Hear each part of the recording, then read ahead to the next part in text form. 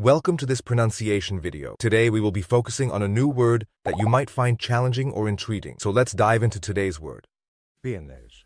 Which means Penis is not an English word, may imply misspelling or foreign term. let's say it all together. Penas. Penas. Penas. One more time. Penas. Penas. Penas.